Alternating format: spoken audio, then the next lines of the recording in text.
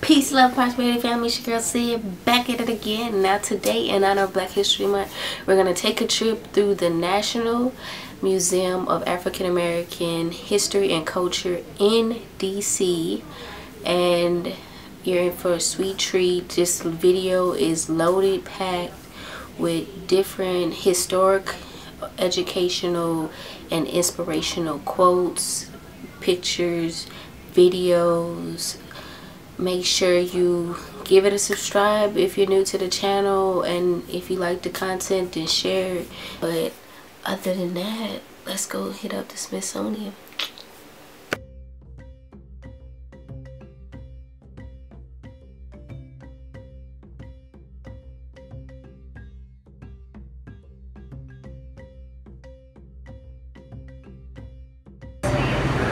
It's a trolley.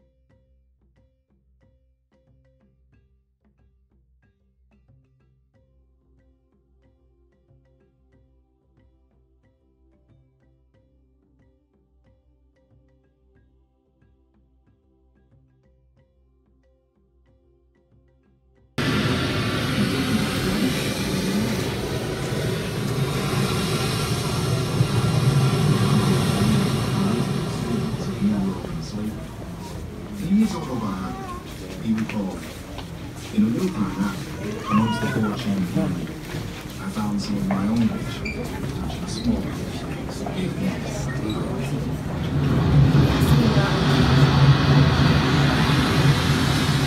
the church, government, and companies invested in the business of slavery.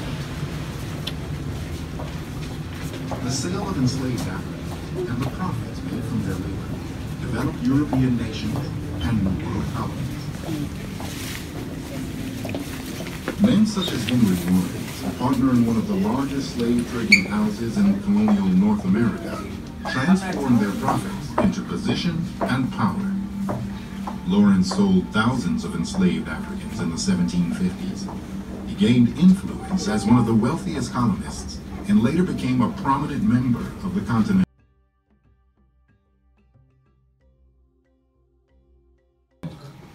Enslaved people, forcibly dispersed throughout the Atlantic world, created something more. New connections.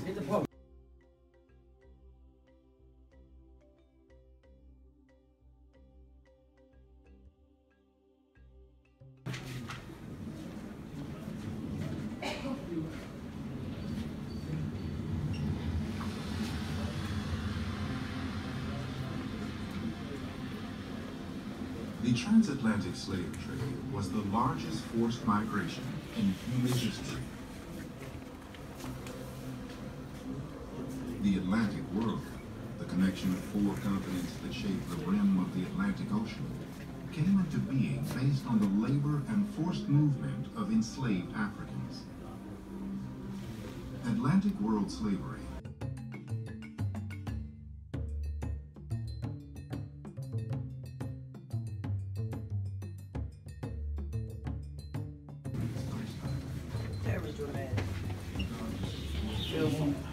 slavery on African descent and made it hereditary and lifelong.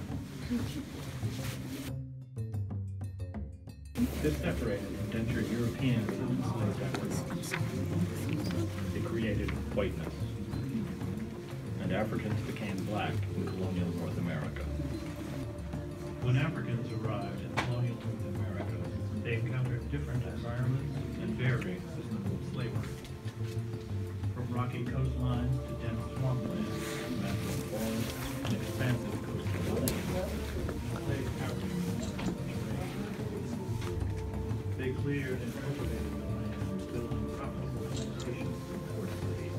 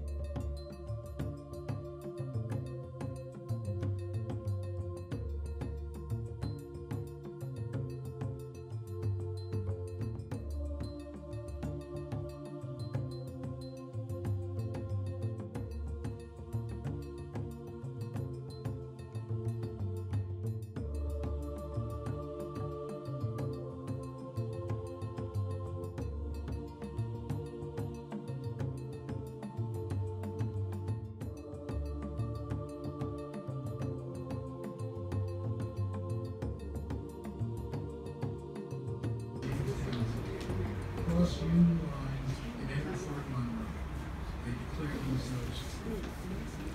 Tens of thousands followed suit. Each time the United States Army advanced, enslaved African Americans ran towards freedom within Union lines. Union General John E. Moore, imagine an army of slaves and fugitives pushing its way irresistibly toward an army of fighting men. Their arrival among us was like the oncoming of cities. Unwilling to violate slaveholders' property rights, the United States, wearing the uniform of the United States, black soldiers consciously built a foundation for citizenship and voting rights, long denied to African Americans north and south. Almost 180,000 black soldiers served in the most brutal battles of the war.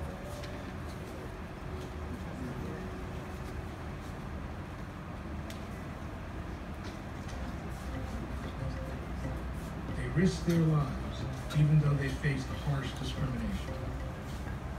Susie King Taylor, a Union nurse, remembered, the first colored troops did not receive any pay. Finally, the government decided to give them half pay, but the men would not accept this. They wanted full pay or nothing. Joining the fight for freedom, women and children built schools, nursed the sick and wounded, and provided food and shelter, extending the groundwork for a free society.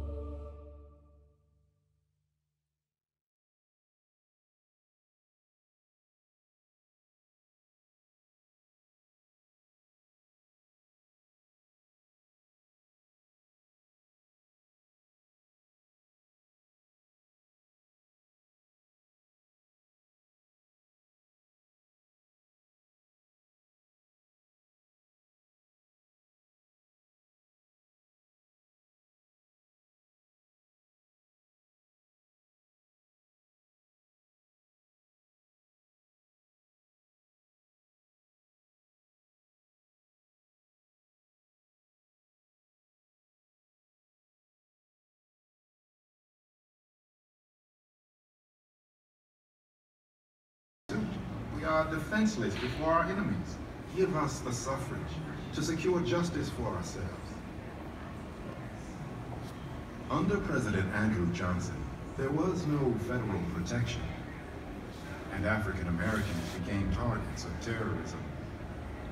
Their symbols of freedom went up in flames. Outrage. Congress took control and divided the South into military districts, requiring those states to write new constitutions and ratify the 13th Amendment abolishing slavery. At the local level, African Americans continued to push for equal rights. They demanded civil rights and celebrated the passage of the 14th Amendment, which granted African American citizenship and equal protection under the law. And they pressed for the right to vote, which was secured in part by the 15th Amendment. With the vote, African Americans ushered in change and held elective office in every southern state. They instituted the South's first public school systems, fair labor laws, and debt relief. With more than 1,500 African American men in elected office, Black voters recognized the impact of the political power they now held. They pressed to expand American freedoms in the House and in the Senate.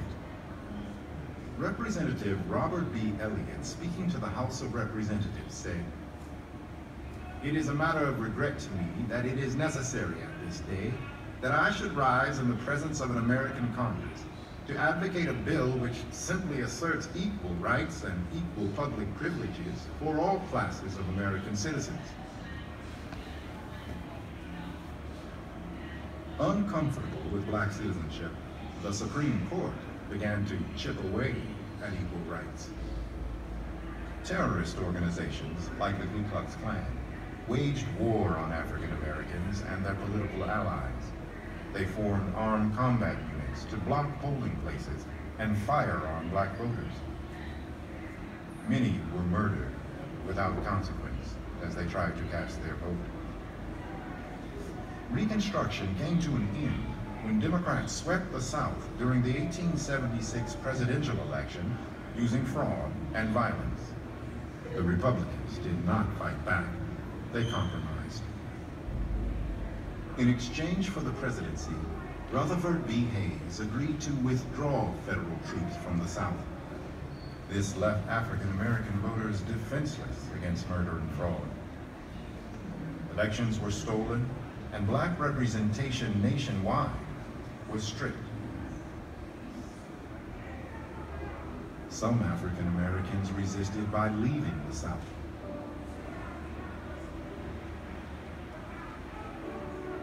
Others stayed to nurture the communities they had built.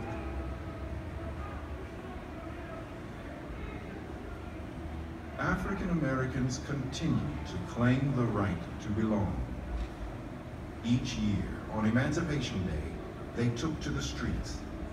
Together, Black labor unions, churches, fraternal orders, and women's clubs organized parades to celebrate emancipation while calling attention to the promises made, but not yet fulfilled.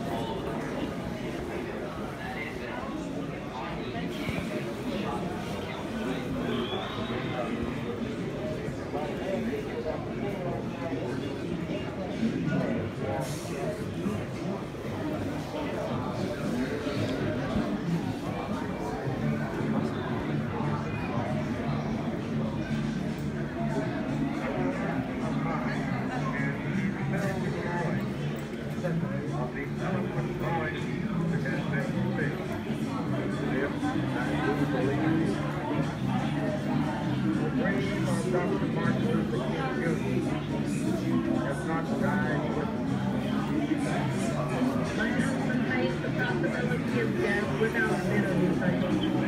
He knew that this was a sick society.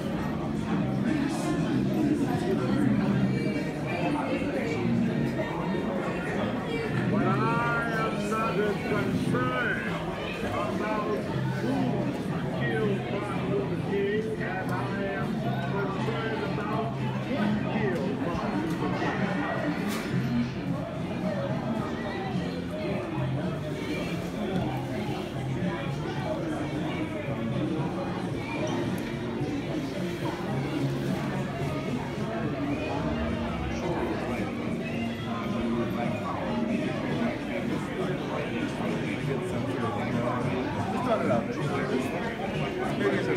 Islam.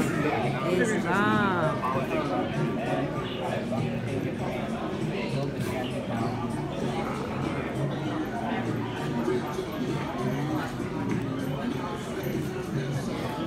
White shirt and he put us back. And I said, Julie, something wrong with this time.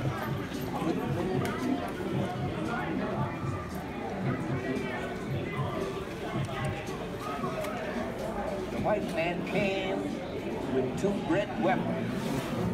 One in the Bible and the other where he goes. Only the Bible.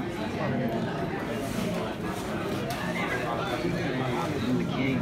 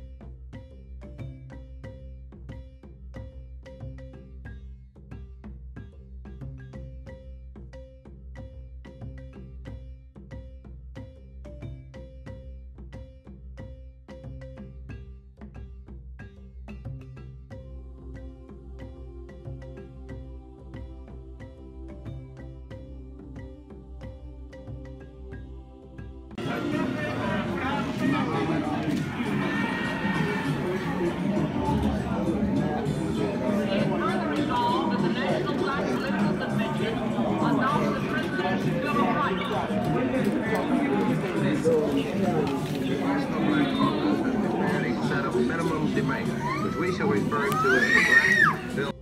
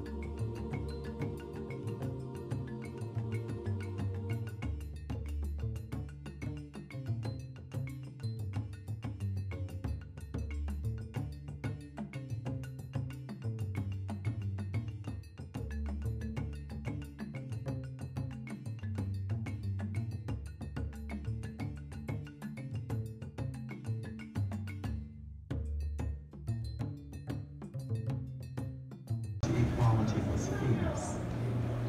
And so was the determination of women fighting for justice.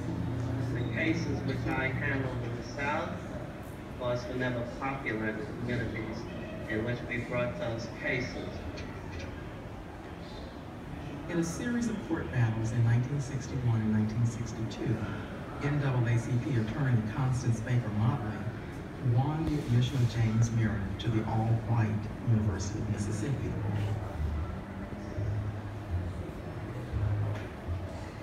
Across the country, women continue to push for change. Gloria Richardson led a series of demonstrations for equality in her hometown of Cambridge, Maryland, where African Americans were shut out of good jobs, schools, and housing. Protesters faced bitter opposition from the white community. The governor imposed martial law and called in the National Guard, but Richardson would not be moved. Gloria, have you made peace with the National Guard? Well, no, we actually haven't been at war with the National Guard. We've been at war with the problems here. They have to do what they have to do still, you know, and we still have to demonstrate. Richardson negotiated with Attorney General Robert Kennedy to end the violence and desegregate the city. But the battles were far from over. Across the country, desegregation efforts continue to meet violent opposition. We call upon you to end the climate of violence and hatred. We call upon you to put an end to police brutality. I don't mind coming here, I don't mind suffering at all.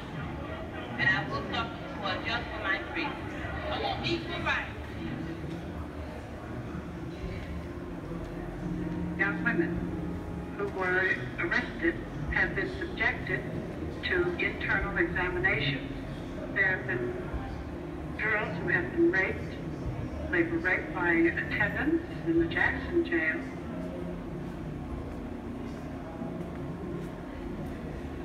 And somebody screamed from that car and said, "Get that one there!" And a man said, "You're under arrest." Mississippi sharecropper and voting rights activist Fannie Lou Hamer was severely beaten while in police custody. I began to scream, and one white man got up and began to beat me in the head and tell me to hush. When she told her story at the 1964 Democratic National Convention, she forced America to look squarely at the violence faced by African Americans trying to exercise their rights.